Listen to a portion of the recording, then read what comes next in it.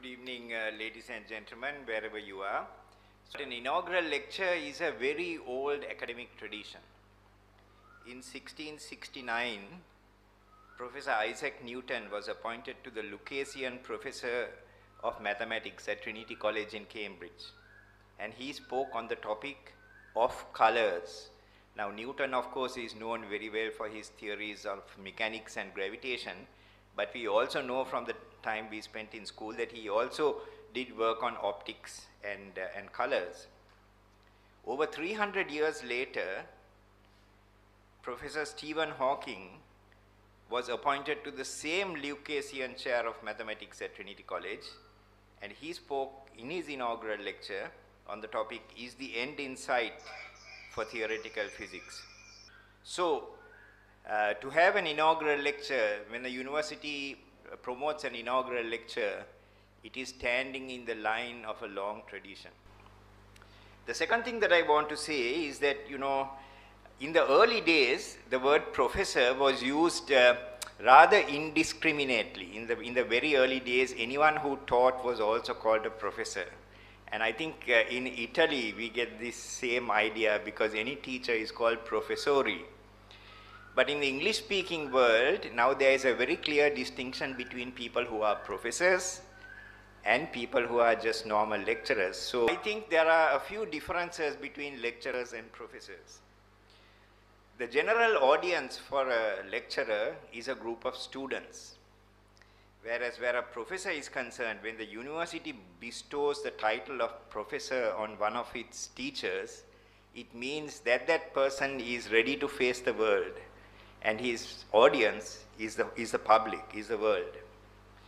Lecturers, when they teach students, they generally tell students about established knowledge. It is a dissemination or transmission of established knowledge.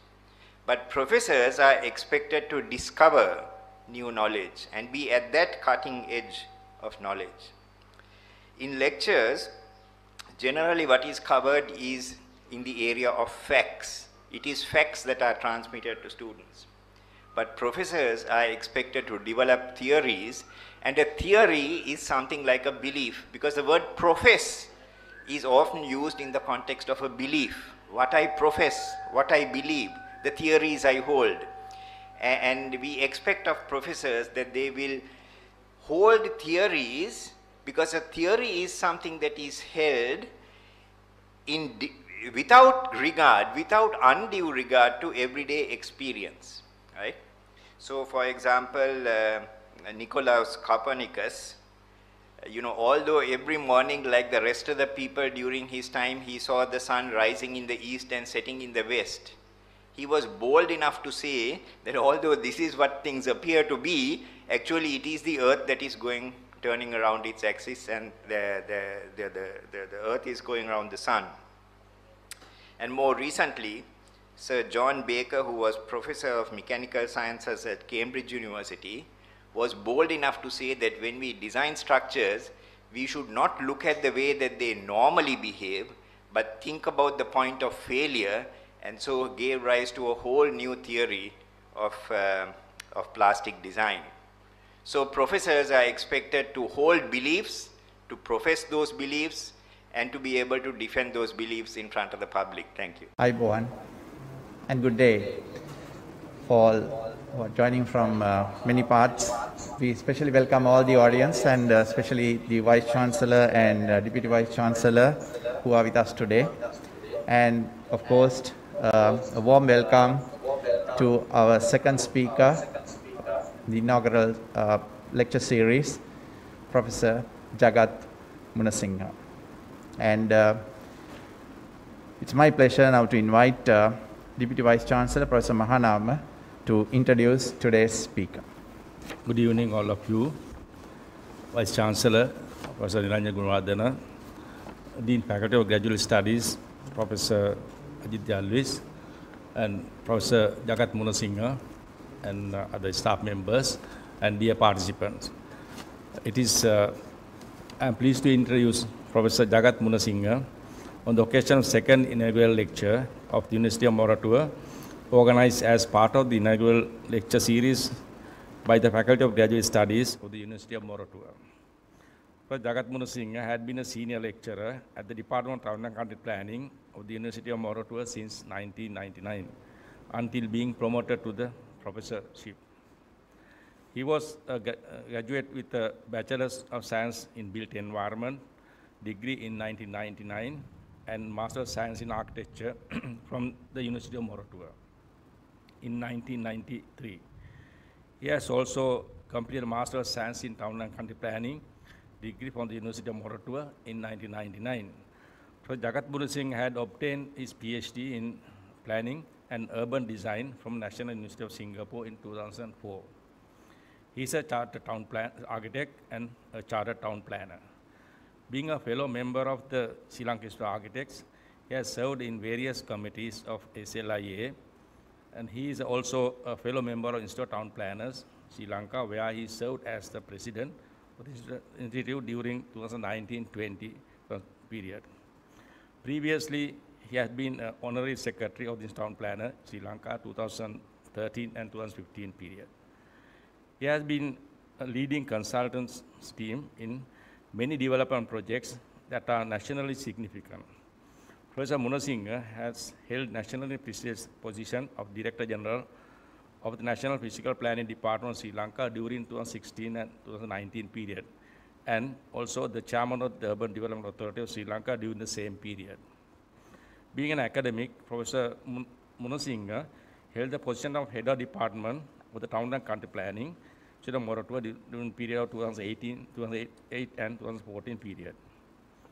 He was also the Director of Postgraduate Studies at the Department of Town and Country Planning and the Director of the Faculty of Architecture Research Unit at the University of Moratuwa. Professor Munasinghe pioneered the planning research journal of the University of Moratuwa, namely Bhumi, and held the position of Editor-in-Chief of the journal since January 2008 to date. He also pioneered the Master of Spatial Planning, Management and Design program in collaboration with the La Trobe University as a joint degree in Australia in 2012. Professor Munasinghe has rendered his academic services as a visiting lecturer at various national and international institutions, including the Institute of Surveyors Sri Lanka, the Department of Survey Science, Sabarkand University, the Department of Estate Management Evaluation, University of Jawadhanapura, the Department of Spatial Sciences in Kotalawala Defense Academy, and in the Faculty of Architecture and Design in Nirma University, Ahmedabad, India. Among many the national significant tasks, he has been entrusted with most prominent other being a member of Presidential Experts Committee for Sustainable Sri Lanka Vision 2030 strategic path established by the government of Sri Lanka in 2017-18 period, and being the leader of the team National Physical Planning Policy and the Plan 2050 for Sri Lanka, prepared by National Physical Department in 2016 and 18. Professor Munasinghe has been awarded with many nationally and internationally prestigious awards, and he was awarded the Property Personnel of the Year award in 2018 by the Asian Property Guru Services. In 2006, he was awarded South Asian Research Fellowship by the Social Scientists Research Council in New York. He was also awarded for National Housing Research Travel Award by Cambridge University, UK in 2004, and the John Lysart Fellowship to follow MSc in Architecture in 1992. Further, during his studies, he was awarded the CIC Charitable Trust Fund Award for highest aggregate in second year of the course of BSc Built Environment University of Moratuwa in 1990, and awarded the University of Moratuwa Award for highest aggregate in first year of this course BSc Built Environment University of Moratuwa in 1987. The list of Professor Jagath Munasinghe's achievement and contribution at national and international level, both in academia and practice, can go on if I continue. Nevertheless, because the time, let me finish this shortening this citation, and it is my pleasure now invite Professor Jagath Munasinghe to address the forum on the topic of making and unmaking National Physical Plan 2050. Thank you. Vice Chancellor, Deputy Vice Chancellor, the professors, and those who join with us today, both on invitation and uninvited, and both physically and on virtual mode. And I'm thankful to the Dean, Faculty of Graduate Studies, for giving me this opportunity, even though I'm playing the role of the savior or a night watchman in the absence of the person, those who were supposed to make this presentation today in the second in line. But anyway, I always think that the earlier the better. Therefore, here I am, because I got this opportunity now. So thank you very much, the Dean, Faculty of Graduate Studies. Now, I would make this presentation, the focus presentation, with a small, I would say,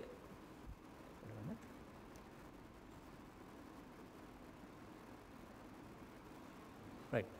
Sorry, I would make some product to my, right. Okay. So you may call it an anecdote as well. So let me tell a little bit about my journey towards this professorship before I go into the focus matter. So I would dedicate this lecture to all those who had the dream to make me a professor, except for myself, right? The K.D. Fernando sir, Mr. K.D. Fernando, who is the retired lecturer, senior lecturer in my department, and Madam Susantha Amaravikrama, the current head of the department of this, head of the Department of Town Country Planning, and my own junior colleagues in the department, and the non-academic staff, so loving and so kind, and my friends in the university and outside, because it is their wish that has been granted today, and that made me a professor today. To tell you very frankly, I had no such dream of becoming a professor. I had no intention to become an academic even. Rather, I had the dream to become a good architect, a good designer, enjoying the nuances of nature, exploring deep into culture and technology, and also of great work by these designers in the world, throughout the world.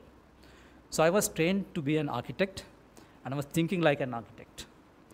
Having learned architecture and practiced architecture for some time, I have learned, at least sensed, the depth of the world. It was rather by accident that I happened to join the Department of Town and Country Planning. Late Mr. Kristi Seram, who was my guru and who had been my mentor throughout, and a role model, an exemplary teacher in my academic life. It was him who encouraged me to join the academia. It was not only an opportunity that I got to explore subject, planning in detail, but also to learn the culture of the academia. But after joining the field of town planning only, I realized the width and the breadth of the world, and the vastness of the field of knowledge one can explore. So it was the department that gave me that opportunity. It was there I got the interest in higher studies. While going through the master's program that was offered by the Department of Town and Country Planning at that time, I was looking for opportunities, and as a result, I got two offers to pursue a PhD, one from the National University of Singapore and the other one from the Queensland University. They both came at the same time, but at a critical moment where the master's degree was halfway through and my second son was just born. In order to make this difficult decision, whether to go or not to go, whether to take it or not to take, I had many consultations, different opinions, advices, suggestions, and so on. But it was at this juncture, it was the retired Professor A.L.S. Perra, who was the head of the department at that time, gave me a peculiar advice. What he said was, if your intention is to learn and come back and practice planning in Sri Lanka, your choice must be Singapore, right? And if you intend to migrate, of course, no problem, go ahead with Queensland. This was what he told me, right? And it was a kind of peculiar advice, of course, because I don't think anyone would advise you to come back nowadays, right? But anyway, he did it like that. So after many thoughts, I selected NUS because I had no intention of migrating. Even to date, I don't have that kind of an idea. It was another turning point in my life, however. When I was studying in NUS, National University of Singapore, I realized that there's another dimension to this knowledge, world of knowledge. Maybe we can call it time, because we are living in a fast evolving world things are moving faster, and it's taking us, taking the world faster, leaving all us behind. One of my professors in NUS told me this story, that is, this world is like a bicycle that we have to paddle throughout. The moment that you stop paddling, it will collapse, right? So knowledge is something like that. Knowledge is not static, and it evolves with time. All what were taught to us as eternal truth and nothing but the truth are not just necessarily the truth. Rather, knowledge is also a product. It is produced and reproduced, produced and marketed, produced but wasted, produced and expired, and also produced yet banned and suppressed. Knowledge is an enterprise. I believe this university motto also is thinking in that line. Had I not been going through my PhD experience in the NUS, this wouldn't have been not known to me. That's why I fully agree with Professor Munasinghe, who was a Vice Chancellor of this university at that time, had been insisting our academics to pursue PhDs in leading universities outside Sri Lanka. PhD is not just 3 letters of words and a voluminous research thesis. Rather, it's a lifetime experience, unforgettable association, and a great exposure. It is with much gratitude that I remember my PhD supervisors, Professor Simdu Lee, Professor Malone Lee, and Professor Zhu Jiming, and other academics, my research colleagues in NUS, and my friends whom I have met there in Singapore, and those who are with us today. Many of them are with us in this university today. It was a great time and remarkable learning experience. After coming back with a lot of dreams to do research, to carry out a lot of innovative work, a lot of ideas, but there were all sorts of responsibilities fell on my shoulder. I happened to become the head of the department within a short period, which I did not expect, and the director of the Faculty of Architecture Research Unit, and the director of the postgraduate studies in the department. And there came this Asian Planning Schools Association's conference, which we could not do with the capacity that we had unless we do a lot of work. My association with the Institute of Town Planners and Institute of Architects, and there was work, some of which were not necessarily imposed on me, but initiated on my own ambition and my own interest, but all at the same time, kept me away from thinking of my own personal developments. I would say I still had no reason to become a professor. I can remember Professor Munasinghe, our Vice Chancellor at that time, asked to apply for the professorship. Why don't you launch your application for the professorship? And Mr. K.D. Fernando, my lecturer in the university, along with the other colleagues in the department, were chasing behind me. To the extent that I happened to say sometimes, I was not chasing behind the professorship, rather the professorship is chasing behind me. That was the kind of understanding I had. That was for 2 reasons. One is this workload that I had because I had no time to kind of concentrate on this application. And the second one is the image I had of the professors. With all due respects to all the professors, those who have taught here today, I must say I had my own image of professors. I have seen only a few professors in my life. I had a few role models of professors. Right? I have noticed a few qualities, essential qualities in them that made them professors. Right? I can remember Professor Priyan Dias. He was talking about these professors and their knowledge and the contribution in the last time's first inaugural lecture. So I agree with him a lot, and most of the things I think also is aligned with what he has told. The first quality is the wide and in-depth knowledge in the subjects that they profess, and in addition to many other subjects. In Buddhist literature, we call it Bahusrutabhav, right? And talk only sense and do not boast about their knowledge, boast about their achievements. Right? One of the examples I can quote here is Professor Nandadasa Kodagad, whom I have seen in my childhood when I was a school student at that time, O-level class. Right? He had this quality. He was talking about art, culture, poetry, and so many other things over and above, and in addition to his excessive knowledge in forensic medicine. That was a professorship I expected. And also have an opinion. Second quality is this: have an opinion and stand for that opinion. We call it Rijupatipannabhave, right? So here's this one, and that does not bend for personal gains and own benefits, which I would see again in Professor Nanda Kudagoda, I remember still. He was brave enough to lead the funeral procession of this medical student who was assassinated in a protest. Even under the hostile political environment and that privilege that could have taken even his life. He was brave enough for that. That is the professorship that I was thinking about. And also the humble and human empathetic behavior, which we can call mudita guna. Right? Mudita, that is that you have this, you are happy with your achievement of your followers, and full of attention and care, human supportive advice. No favorisms, no humiliations, no personal grudge. That is the third quality that I expected in a professor. So those were the images in my own kind of world of professors. So that was my image of a professor, and I was not sure whether I had these qualities in me yet. That's why I didn't want to become professor, because I didn't want to be called professor until such time I would have at least a fraction of them in me. Right? Because I know this professorship is not just a promotion, not just a privilege, and not only an honor, but it is more importantly a great responsibility.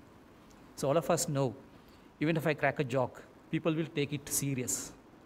Therefore, I will have to be very careful of all the statements, every word that I utter. So it's going to be a serious world. So it's going to be a serious situation where I have to have a kind of difficult time in future. Right? So I will be able to, I hope that I will be able to continue with this responsibility. Right? While things have been deferred in this manner, I was invited to, or rather forced, to be appointed to the position of the Director General of the National Physical Planning Department, which is known as NPPD.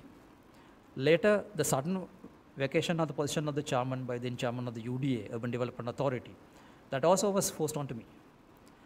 I was so reluctant at the beginning, but the repeated requests coming from my friends and the colleagues and the political authority, I had no choice but to accept it.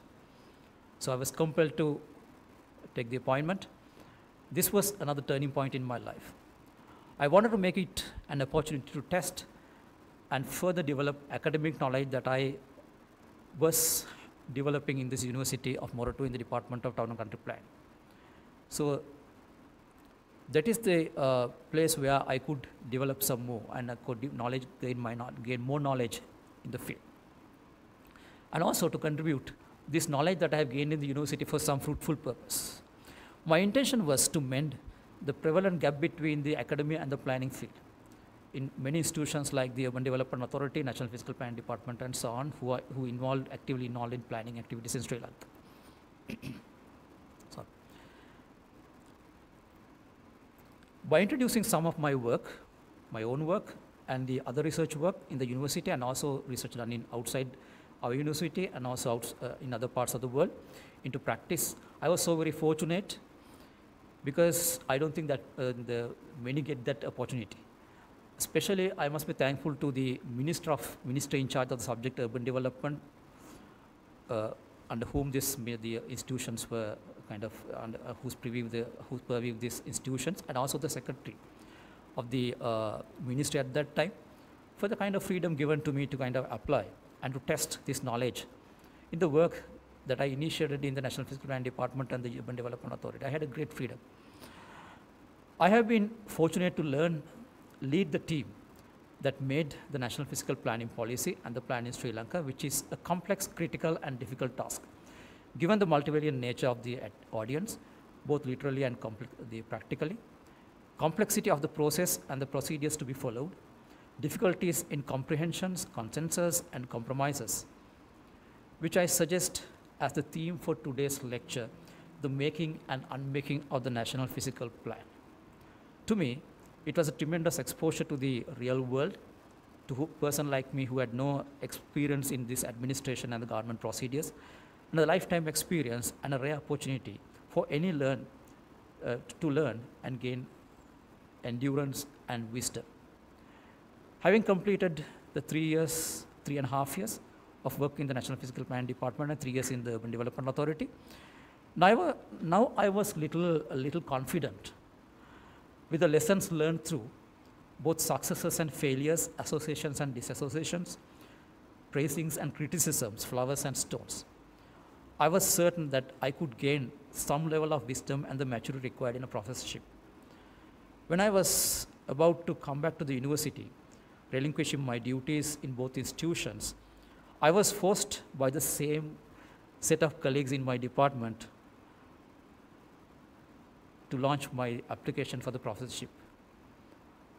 That is how I became a professor today. And nevertheless, now you can test me out of this presentation that I make today, and also with the work that I'm going to do in future, whether I'm a real professor or not, is maybe a testing ground for you, right? But whatever it is, I can sense that some of the qualities in professor is already being developing in me.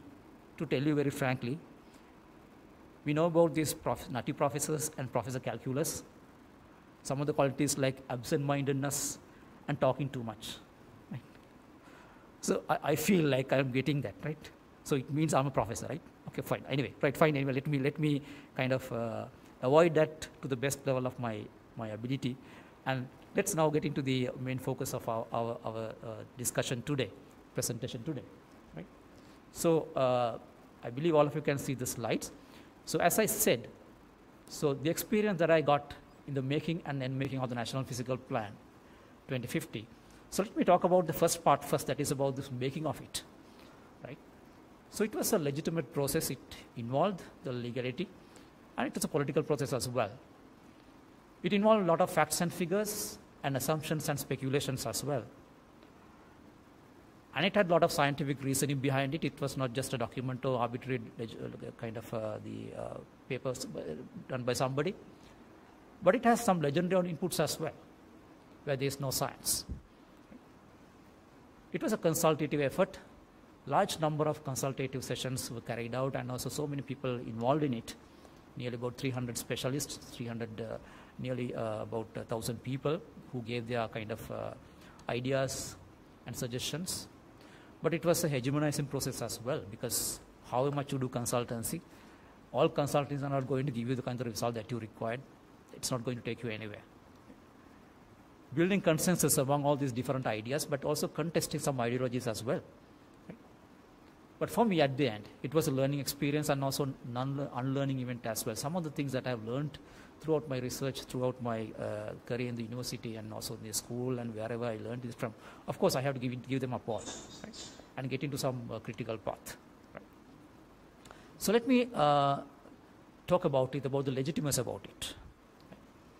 So the National Physical Planning Policy prepared by the National Physical Planning Department, so this is a legitimate thing because it was done within a provision in a particular law. The Town and Country Planning Ordinance number 13 of 1947, which was amended in year 2000, Act number 49, it provides in its section 2 that there may be a National Physical Plan policy and a plan prepared accordingly with respect to land where there are no buildings, their own, and also on it goes on like that. So what I want to show here is this is a legitimate process. It's not an arbitrary decision of someone, right? But at the same time, it has a political component as well, because all these legitimate processes are geared by these political ideologies.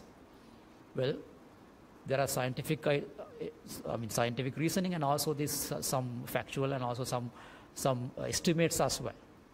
Now, this 6% steady growth in the national economy, which was a target of the government of that time, and 1 million employment opportunities. But if you ask me where this magical number 1 million comes from, of course, I don't know. That's what I said. These things are assumptions. Right?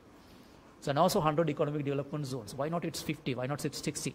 Don't ask me that question, because I don't know. Right? So, increased opportunities for foreign direct investment. Of course, we all agree. For some reason, we happen to depend on foreign direct investments. So the balance development across the island, we all like to have it. And sustainable use of land, water, and other resources. Fine. So these are things that we happen to kind of meet with in this National Physical Plan as short-term targets. And there are some medium-term targets as well. But for a long time, every successive government in Sri Lanka was talking about this transformation of the economy from conventional industries to high-tech to knowledge-based industries. Whether we should do or not is a different question, but this seems to be the trend in the world, right? So in order to go towards this required national level development, GDP, high GDP and so on, this was a requirement. So increased accessibility across the island, through road connections and the rail connections and so on. This was a requirement that everybody agreed. And exploration of a lot of resources that's available for development which has been untapped for so far. Then there were long-term targets. I believe whether they were not supported by facts and the scientific evidence, we all agree these things have to be there. Right? So water resources, which is a very, very critical one. So we all got to maintain, we all got to preserve it. And climate change is a topic that everyone is talking about and has become a research agenda, a big research agenda and investment as well. So there is evidence, there is non-evidence, there are assumptions with regard to that, but still, whatever it is, that has become a part of the government's priorities. Right. So there are hazards, the disasters coming all over the island. Increasingly, they are happening and they're taking place and also reported as well. So there's no way that the government can look the other way. So it has to be addressed in the plan. Urbanization is something that I'm going to talk about today. So this is also something that has to be addressed in the plan. So increase international trade. So the debate that's going on today in the parliament even is about this, how to make our place international trade hub. Right. So this has been there in the agenda of the government for a long time. Right. So whatever it is, so we happen to follow this legitimate process.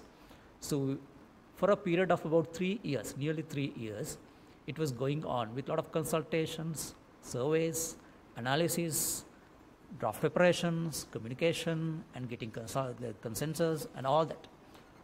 And finally, in June 2019, we managed to make it a gazette notification, the enactment, so that it becomes a law. So to date, it remains intact. Therefore, it's supposed to be the law. It's supposed to be the National Physical Plan for Sri Lanka. Right.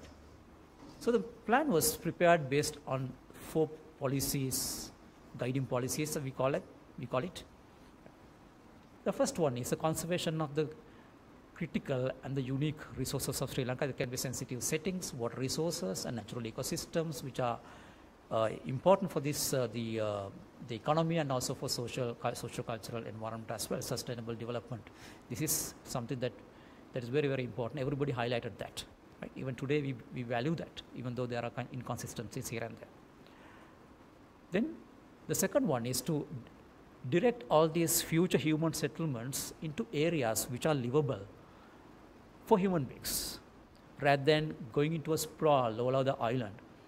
So direct them into certain locations where you find the most livable environments in terms of climate, in terms of disasters, in terms of land availability, in terms of infrastructure and everything. The fourth one is about the resources that are available even to date, which have not been explored so far, and also enhancement of the available ones, known ones, like human resources. They can be, or can be the natural resources. They can be land. They can be other type of the scenic beauty and all that, which has not been tapped so far. Right. So these were the 4 guiding principles, guiding the policies, I would say, that had enabled us to develop the National Physical Plan. So I will not go into details as of now, but whatever it is, this is all these details are available in the Gazette notification, how what contains the plan.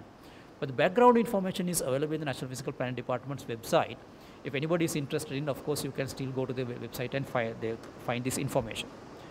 But let me get into this more important part of it, the focus of today's thing. And what was our contribution from academia, the opportunity that I got to contribute for this plan? Right? Well, there are 4 areas I'm going to talk about today, 4 areas of research. First one, inductive inquiry. The main one is about this urbanization, because the dominant understanding in Sri Lanka is that Sri Lanka is a country with majority rural population, predominantly based on agriculture. So the urbanization, this worldly kind of the commonly accepted process of urbanization, does not seem to be fit into the Sri Lankan situation for some reason, because we know while the entire world is going ahead with this urbanization, this is a map that shows within how these cities are expanded and they explode with populations. So it is estimated in about 10 years' time, more than half of the population in the world, and by 2050, more than 75% of the population in the world will be living in cities, in urban areas. So this is the trend. But look at the situation in Sri Lanka.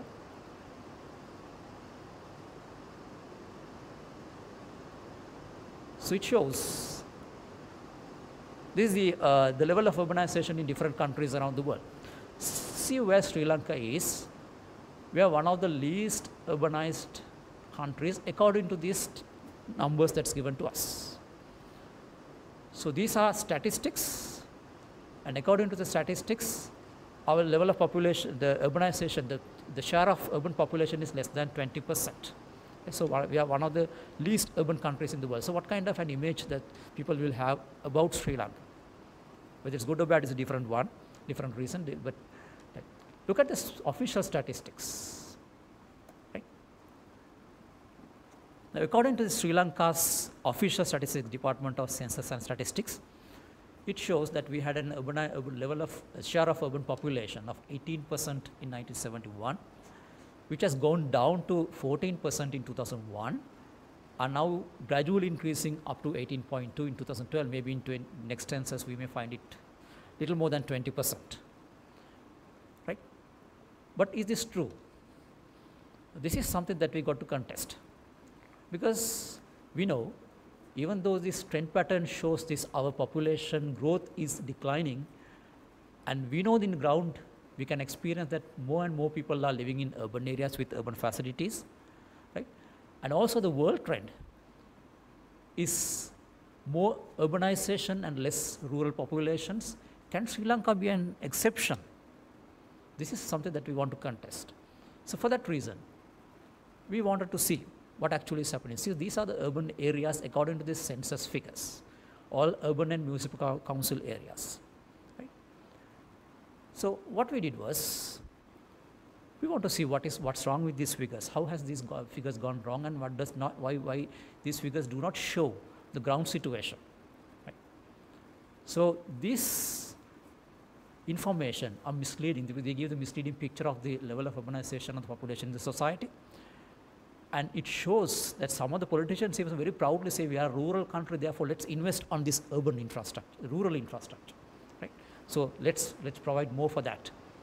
And therefore misappropriation of investments and national and provincial institutions' budgetary allocations on the rural development. In the name of rural development, what are we doing? Right? So therefore, we happened to undertake a research when I was in the department. So this is what we did. We tried to see what is the real meaning of urban in Sri Lankan context, how it can be interpreted.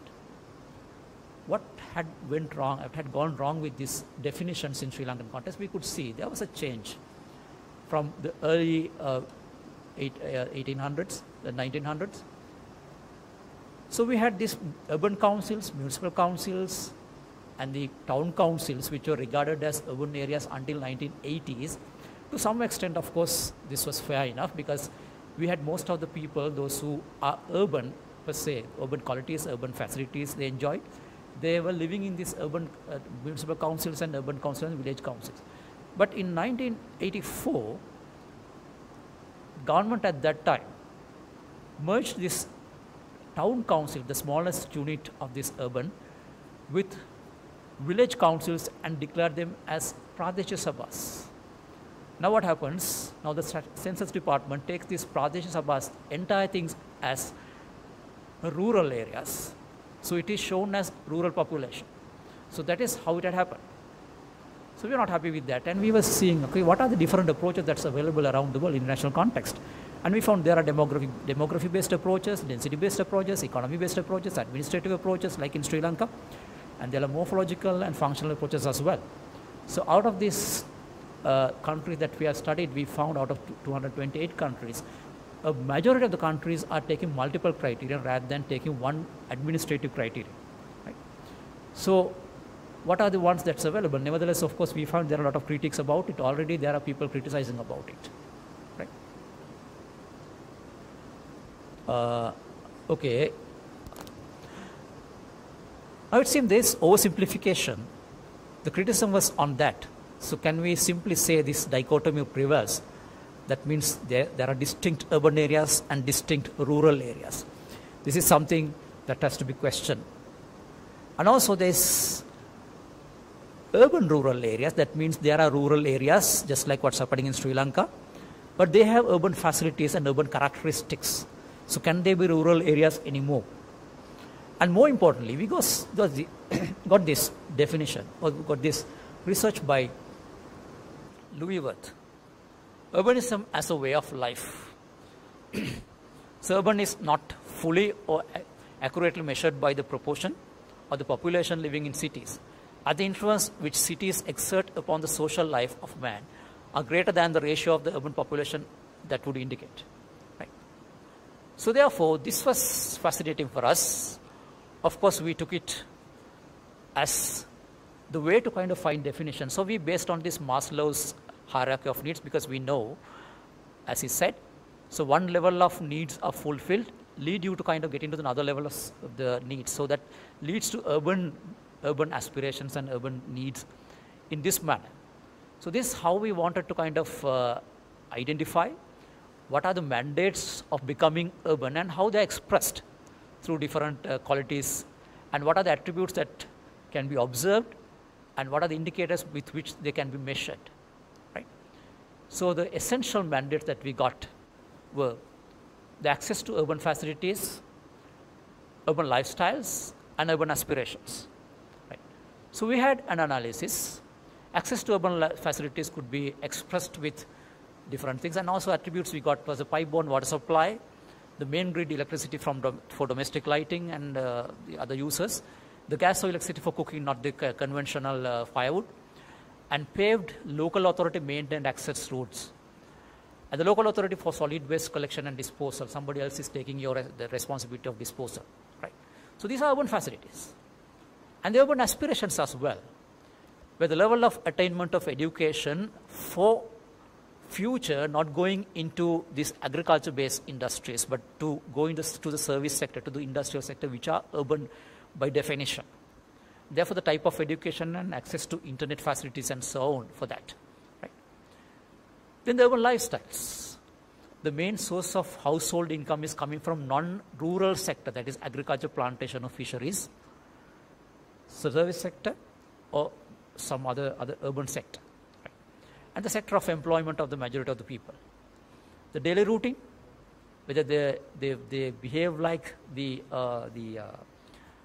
rural folks, or is it very urban type of life? For example, we wake up early in the morning and rush to these offices and do our work and office and come back home in the evening, and no time to do kind of gardening or whatever. And even do we gardening, we do it as kind of part-time work, which is not the kind of rural way of life. Right? So what type of routine is there? And the type of shelter, which expresses your way of life, the bathing facility, toilet facilities, and the type of houses, and so on. And the means of communication, right?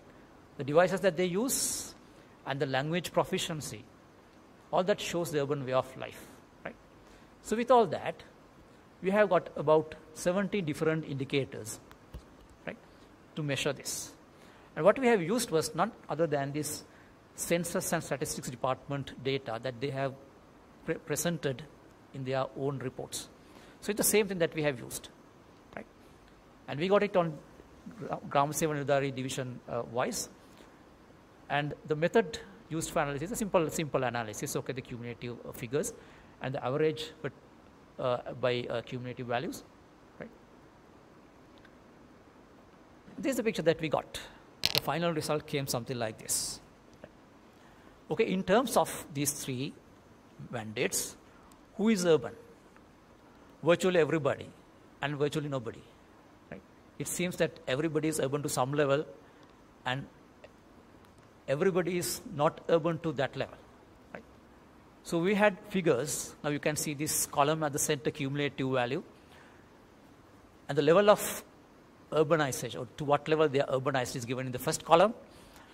So less than 0.5%, okay, less than about 4.5%, less than 1% is more than 90% urban, and about 2.2% is about more than 80% urban, and about 8%, let's say 7.5%, was more than 70% urban, and about 15%, nearly 15% is about 60% urban, and about one quarter, little more than one quarter, 26%, is about half urbanized. This is the picture that we got, right? But more important thing that we can see is in future, it's very likely these cohorts are going to change, because increasingly urban facilities, urban aspirations, urban lifestyles are kind of embraced by the people. So there's going to be a drastic change here because there are bigger numbers here, right? So what we can experience is today, this is how the graph is. So we can see less people more urban and more people more rural in that manner. But in next 10 years' time, it's very likely this is going to move upwards. So we can expect by 2030, about 50% of the total population will be more than 50% urban. So that is the urban population that we will be talking about in real sense, right? So where do they live? So let's look at the spatial distribution.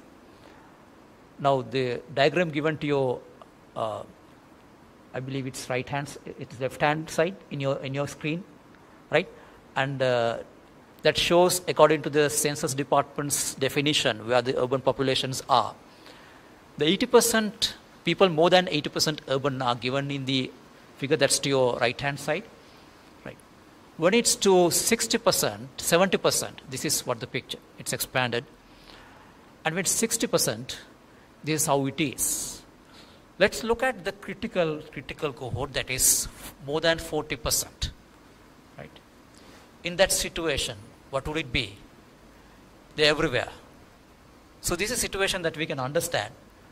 So rather than these people are migrating into the urban areas as it's popularly happening in many of the countries, but here what happens is rather than people coming into these urban areas, the urban facility seems to be going in search of people, right? So that is the type of development that's happening here. So it's very much in line with this famous Henry Lefebvre's urban revolution. The argument that he makes is people or every society from the zero, that means from the day that they started the civilizations, are in a process of going towards urbanizing.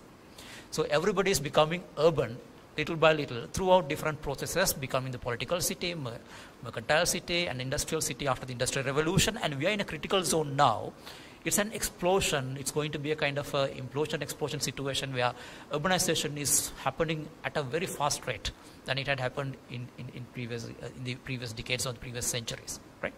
So we are going to become complete urban.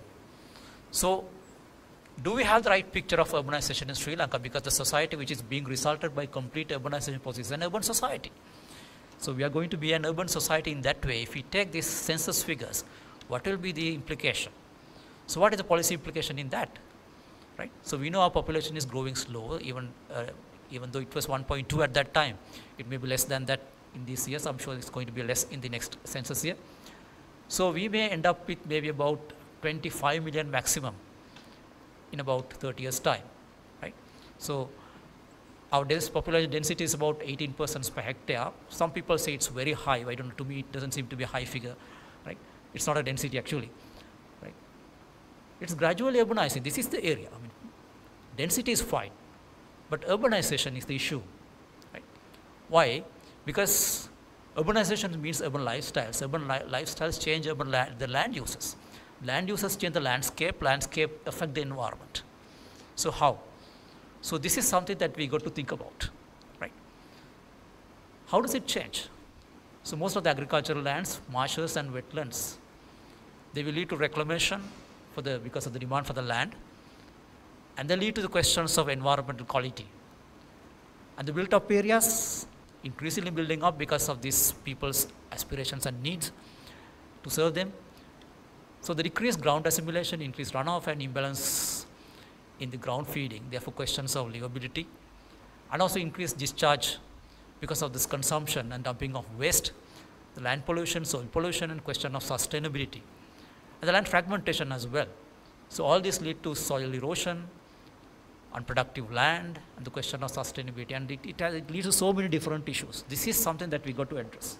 And for that, of course, we had a lot of analysis, a lot of studies, and we know these agricultural users, they cannot be compromised for any reason because the food security is also something that we got to address. And so there are wildlife reserves, there are catchment of water resources, there are land subject to disease. And with all that, And also, there are things that we got to understand, the eco-sensitive areas, biodiversity, that is something that we got to think about.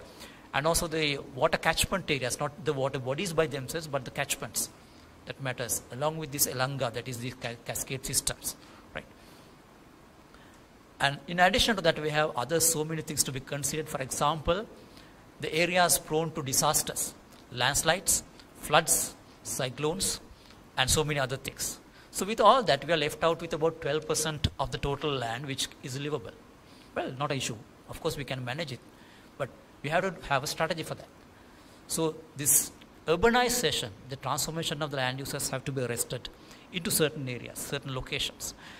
That is what is suggested in this National Physical Plan. I'm showing you this, the main strategy for this urbanization. The series of the towns, the urban areas, urban locations which are proposed in the National Physical Plan. So as I said earlier, you can see the background study in this document that's available in the NPP web in National Physical Planning Department's website. Right? So I'm showing you here the strategy. So that is what was attempted in that. Right? So second area of research. This is something a bit speculative, exploratory revisiting of this main argument, because the population dynamics also shift the political power as well. Right? So we have the common understanding. When you ask why these capital cities in Sri Lanka, the monarch or the kingdoms have shifted from one location to another. Right? Okay, the common argument that is placed is non-livability due to epidemics. Some say the epidemic outbreaks, they compelled the kingdoms to be shifted. And also the depletion of resources and the climate change impacts, that is also said disasters and so on. And the threat of foreign invasions. Okay, all that is fine. These are common arguments. Can there be other dimensions as well? Okay, this is something that you want to see. If you look at the kind of the development happened throughout the history, from the 4th century BC, this Anuradhapura, as we know, is the first established monarch or the consolidated capital for a long time, for more than 1,100 years. Then at the same time, we know there was a shadow capital or the shadow monarch that was in Magama, because at every instance where there was an invasion, they set back to this Magama and got organized in that place and fight back. That is how it had happened. So Magama had been there throughout, as we know, right? So the Polonnaruwa has become the kingdom or the monarch from the 12th to 13th century, after about 1,000 years, right? Then it shifted to Kurunegala, and then to Dambadeniya, and then to Yapahua, and then to the Gampala, and then came back to Kandy in this 15th century. It has been there for some time, right? So, what was the logic behind it? Are these the three reasons that was given, or can there be other reasons as well? And we all know that Kota has become a kingdom in the 15th century. And parallel to that, there were other kingdoms like the Raigama, Jaffna, and Sitavaka, and all that emerged at the same time. And there are some Vanni rulers as well. So how do you explain that? How can we explain this in an alternative hypothesis? Right? So we want to look at this population dynamics. So in 4 census years, this is the population distribution pattern in Sri Lanka in different DS divisions. And when we look at the differences between different census years, this is the picture that we got. Right? I'm approaching this argument. Right? The blue color one shows where the populations have reduced, and the brown color one shows where the populations have increased between different census years. Right? Okay. Now this is a bit of a critical thing. We try to integrate some of these concepts coming from physics. All of you know about the center of gravity. So can we have some implications, some insights from that into this location of the power, location of the monarchy to that? We know as we have analyzed with the statistics that's available, in 1881, the first census in Sri Lanka, the figures show, if we put into this analysis taking population as the mass, if we take population as the mass, right, we can see the center of mass is in Kandy. We all know until such time, this Kandy was very powerful in terms of its politics. It was the center which could not be defeated for a long time by even the foreigners. Right? So in 1971, after about 90 years, it was shifting towards Colombo, and after 100 years, we can see it is settled in Colombo. in terms of population dynamics, right? So we know this for the last 100 years, Colombo has been the center of the political power, right? So what's happening after that, right? In 1994, it was shifting gradually interior.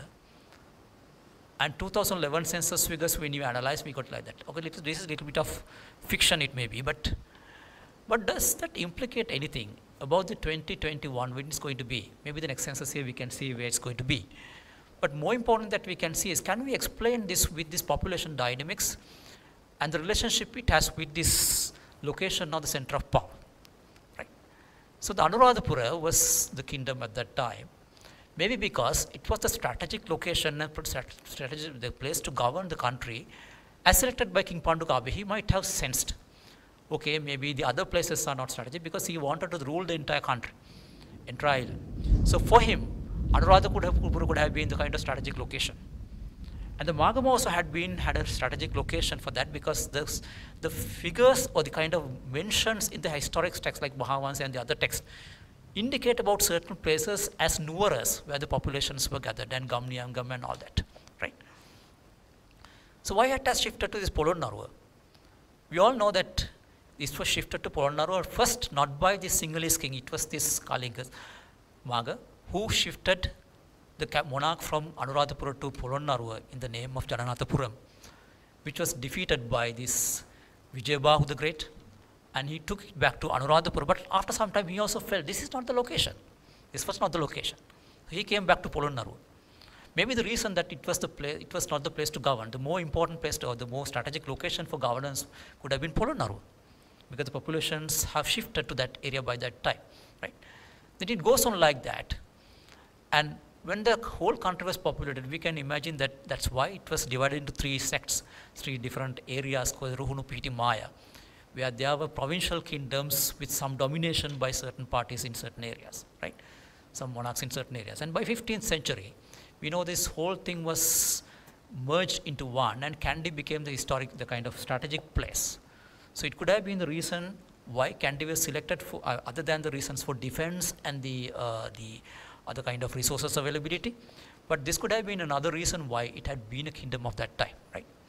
So by about 15th century, 16th century, we know that it was scattered all over. So there were so many different kingdoms other than the Kandyan kingdom, which was the most powerful, and the Kota kingdom was there, and there's Wani and Jaffna kingdom as well. So there could have been reasons why the population dynamics have enabled them to select the places for governance, right? And then somebody will ask this question about why not, then how come Colombo? What is its dynamic? Why these people have selected Colombo? There's a reason for that. We can argue, okay, this is a British Empire. For British, interior politics does not matter. For them, it was a more strategic location for them to govern the entire this Indian subcontinent, which was their kingdom, which was their empire, right?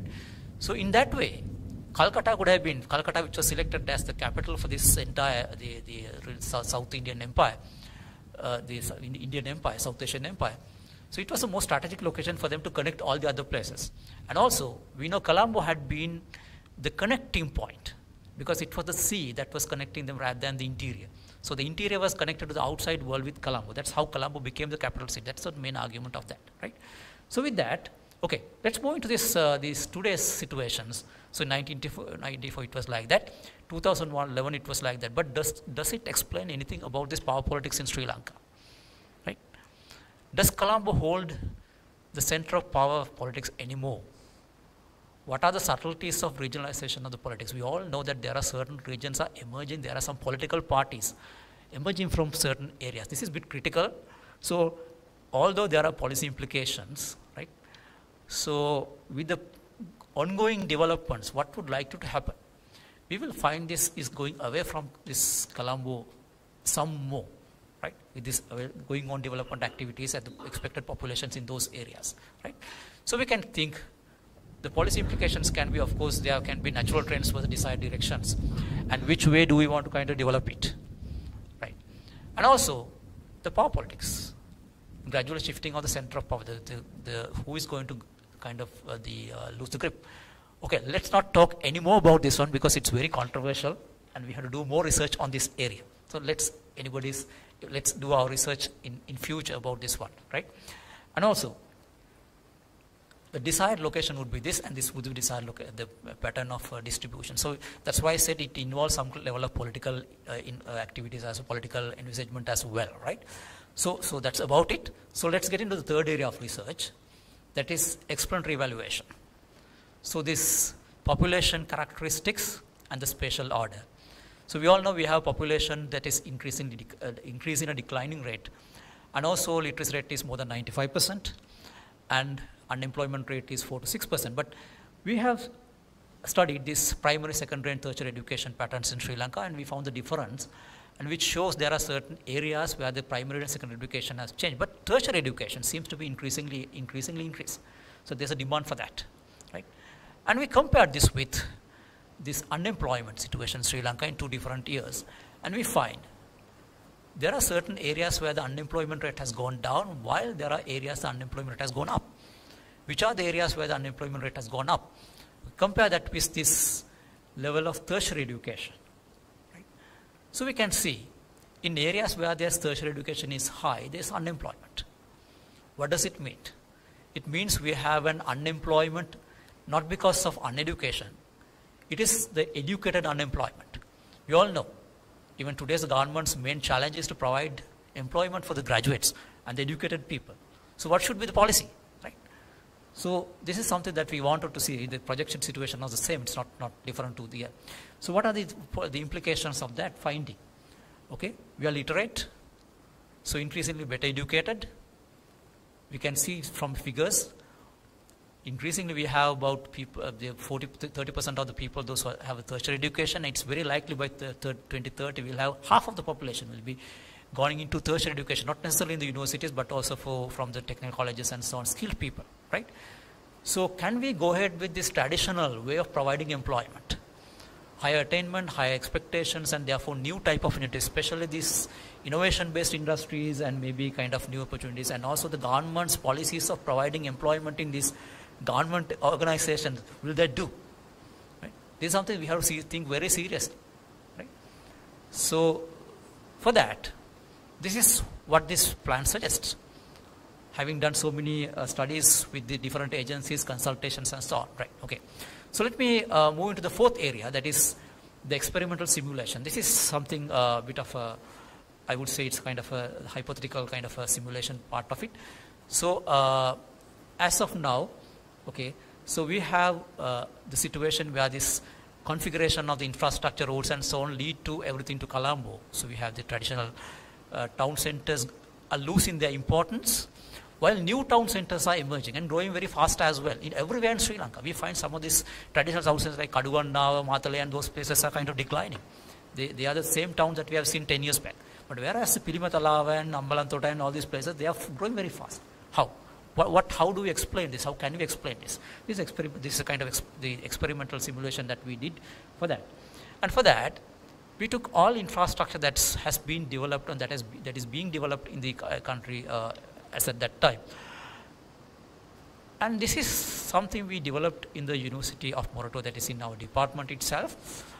Started as one of our young colleagues, that is today he's a kind of a PhD guy, Dr. Amila Jayasinghe's first research work on the connectivity analysis. We wanted to reduce all these motorable roads into these node axial diagrams.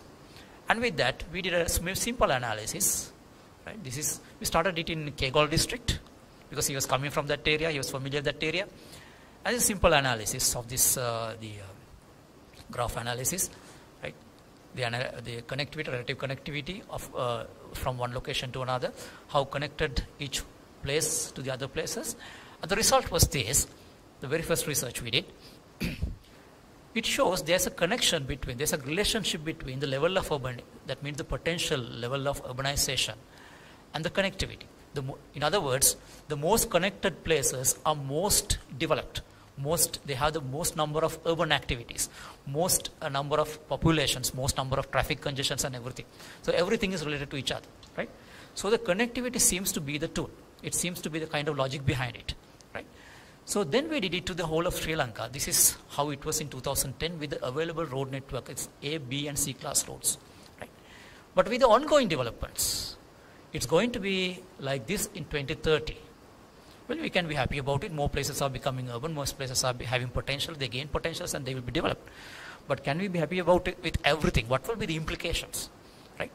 So we have to be careful, because if we let it go like this, there's a natural trend and also there's a desired pattern as well, because not that every place can be urban, every place can attract population, because there are sensitive areas, like for example hill country, the water catchment areas, the environment degradation is happening very fast even now, and they have a carrying capacity. So if they exceed the carrying capacity, what will be next? And also certain areas which doesn't have infrastructure. So there will be a need for an excessive investment on the infrastructure in those areas. And also some of the infrastructure that has already been developed will not be utilized to the optimum level if we neglect them, right? So these are the issues with that. So with that, okay, the areas that cannot be developed and that can be developed, the red ones are the critical ones, and the gray ones are the most possible ones. And also the areas which are more livable, which I explained earlier, the dark blue colors shows the most livable areas, and the light blue ones show the non-livable areas in terms of disasters, supply of the infrastructure and the temperature and rainfall and everything. And the availability of land, when we give lands for agriculture, reserves and biodiversity and everything, and the proximity to roads and all that, right? And also different potentials available. We try to map it in different ways, but it was not captured to the best. But however, the accessibility to this resource places where the resources are available for tourism, for nature, for industries and everything, right? And this is what is envisaged by the plan as the infrastructure network, mainly the roads and expressways and the railways. So you may find not that every expressway that is being developed today is included into this one. There are certain ones that can be considered after 2030. For example, Kandy and this Anuradhapura one, right? And instead, the potential for a rail network, because it's more important for us to have the connectivity than the kind of the ribbon developments, right? So that is what is expected here, right? And with that, this is the spatial structure that is finally proposed in the plan, right? So the main highlights is the conserved natural resources, forest areas, sensitive areas and the ecosystems. And there are 4 urban conurbations. I would not use the word corridor because it has led to so many repercussions at a later stage. So the conurbations, right? So which main one is from Colombo to Trincomalee. Now the entire thing is a conurbation, but there are some gaps in between. But as a concept, we can understand it works as a corridor, right? But in addition to that, there are 3 other corridors, one from Jaffna to Kilinochchi. The other one is from Chenkaladi, that is in Batiklo, to Ampare, and from Gold to Tissamaharam areas. In addition to that, there are 2 metropolitan areas which we cannot give up, that is with the available facilities and available development, that's in Kandy and Anuradhapura. In addition to that, there are 9 locations which have been identified to be developed as main service centers. Mena, Mulathiyu, Vavuniya, Putlam, Polonnaruwa, Mayangana, Vallavaya, Nuvareliya and Ratnapura, which are the most connected and serving for bigger catchments. Not big cities, but main urban centers. But in addition to that, there can be small centers everywhere. So our intention was to get this population concentrated into these parts in near future, in about 20 to 30 years time. And that will optimize the road infrastructure and the land and other resources as well, right? So it doesn't mean that we are going to shift all this population, take them and resettle in these places in overnight. But it's a kind of gradual attraction by providing employment, by providing housing, by providing facilities, and attraction of the next generation of the population into these areas. So that was the strategy that was suggested here, because it's a long-term plan, right? So that is about the National Physical Plan, how it has been made, and I have highlighted the important area that we could integrate into this, some of the research that we did in the university into this National Physical Plan. So let me talk about the other side of the story as well, that is about the second part of it, unmaking of it, right? Well, interestingly, that also was a political process and also the legitimate process as well. It has some legitimacy in that. And it also has facts and figures, and also assumptions and speculations as well. And some scientific reasoning and some legends as well, a lot of stories behind it, and consultative efforts and some hegemonies as well, right? And there was consensus, that means there were committees appointed to investigate, and then some contesting ideologies as well. But for me, again, it was a learning experience and unlearning event as well, right? Then let's see. The first one, this is the first challenge that came in, the Millennium Challenge Cooperation, right? Okay, so we had no whatsoever kind of relationship with the MCC. National Physical Plan Department had no discussion, had no meeting, had no consultation with the MCC. So the MCC seems to have, according to the kind of information that we got, they agreed to fund 3 projects proposed by the Sri Lankan government. First one is road traffic signal improvement system proposed by the RDA. Second one is the circular highway construction and improvements proposed by, again, the RDA. And the formation of land information base proposed by the Survey Department and the Ministry of Lands. And the National Physical Plan Department has no relationship whatsoever with these things, right? So, but whatever it is, this is how it had came, and we can see the impact. They got this National Physical Plan as a tool, and it has been shown as the Millennium Challenge Corporation is going to kind of take the entire corridor, and the focus was this the Colombo-Trincomalee corridor, right? So there were a lot of protests going on, there were a lot of discussions and the kind of the stories behind it, and I was proudly saying my little department, National Physical Plan Department, was a small department, which was not known by many. I was saying these people in the department, be happy, because your department had been so powerful to even topple the government, right, with this, right? So at the end, we had the president appointed a committee to kind of investigate the truths and facts about it. Okay, they have handed over the report, and we got some extract out of it, now that everything has come out, right? And there was a second situation where this parallel project was going on, that the ADB has funded this Colombo-Trincomalee Economic Corridor development, because this corridor idea was not, it was not the National Physical Plan first proposed this idea. It was first proposed by one of our professors in the university, that's Professor William Mendes in 1970s, 80s at that time, right? So maybe based on the nuances of that, of course, maybe this ADB also supported this project. So the idea was to develop this, the corridor, but the corridor suggested here seems to be much bigger than what was suggested by the National Physical Plan, right? But anyway, this was coincided with that, and for good or bad, of course, they got kind of merged into this one. This is not a corridor as such, but this is a kind of a big region, right? So whatever it is, this also came at the same time, right? So there are a lot of misconceptions, speculation. This is how it was reduced by the people. Of course, many people interpreted this. Even in the internet and the YouTube, you can see interesting kind of discussion, the kind of preaching was going on. They got this picture, and they understood this yellow line that was conceptually indicating the possible corridor as a fence that divides Sri Lanka into 2. And it was saying that it is an American corridor mingled with this MCC compact. And it was said the whole thing is going to be owned by America, and the Sri Lanka will be divided in 2. And it was also said this corridor is a continuous built-up area. That means the buildings are located next to each other from Colombo to Trincomalee, about 200 kilometers. This was a picture that is given to the people, right? So much of a speculation. And interestingly, they were said all these American troops will be freely marching across this corridor, right? I don't know where this idea has come from. Whether it is true or not, of course, that also I don't know. But this was what was told at that time.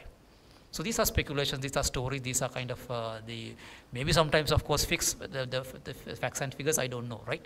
Somebody has to investigate. And the fourth one is the most vicious one, I would say, among these professionals, which really dispirited me. Of course, this kind of disgusting, because some people said, this is somebody's idea. He was the one who proposed it. We don't like him. He's not in our clan, he's not in our club. Therefore, the corridor idea is not good. And what got victimized at the end is the National Physical Plan because of this somebody's something and people's disliking of some people. And therefore, you got to throw not only the basin and the water, but also the baby as well. So to throw the whole thing, shelve the plan. That was this most critical, and I would say it's the kind of most the kind of bad experience that I have got. I have come to learn about the professionals, the so-called professionals.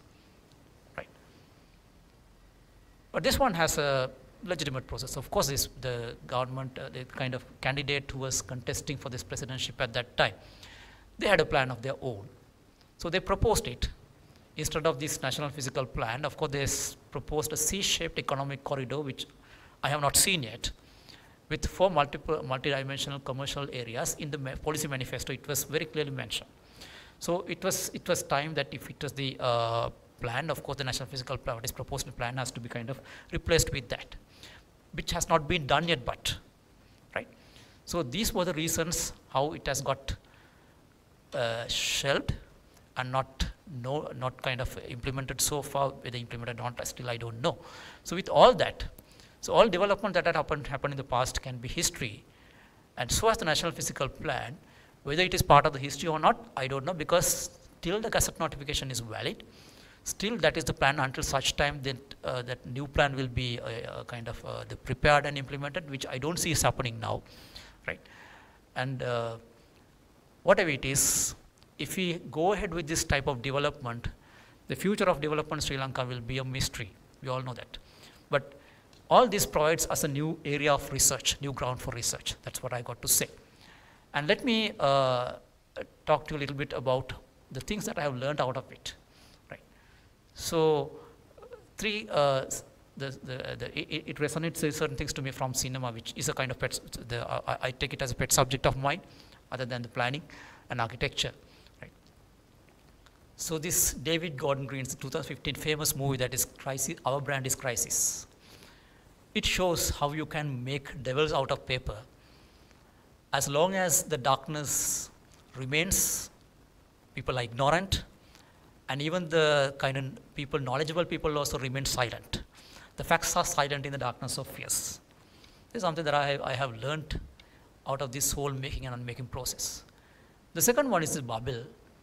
This is Gonzalez movie in 2006, international movie, which shows how a tool can be gifted to a person as a gift, and it can be a toy that can be tested by children, and it can be a weapon to kill someone, right, with vicious intentions.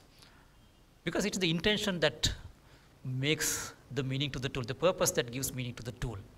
So as that at what happened to the National Physical Plan, it was used as a tool by many for different purposes, right?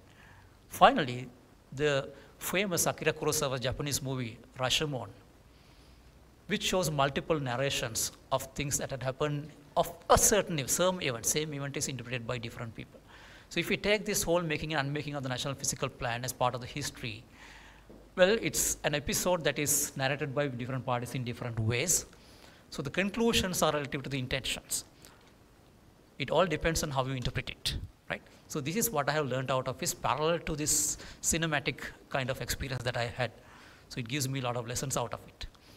So what I got to say at the end is, from the preachings of the Lord Buddha, the success provides you satisfaction. When something is successful, we all are happy with it. The failures provide you with wisdom, which I have gained. And it is the courage to continue that counts. It is the hope that drives the world, right?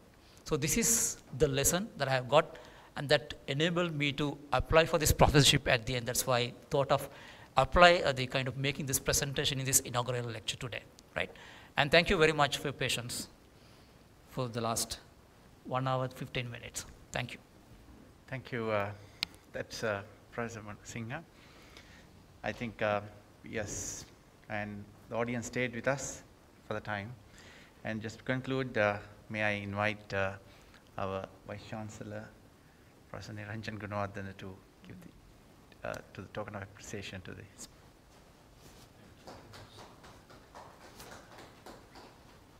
So, ladies and gentlemen, now we have a task at FGS. This is a monthly event. So, every month on a third week, Thursday, or the fourth week, we will have this evening session, 1 hour, on this sharing of or introducing our professors to the public and looking at what we are doing and what we are capable of doing from University of Moratuwa. Thank you very much and have a good day.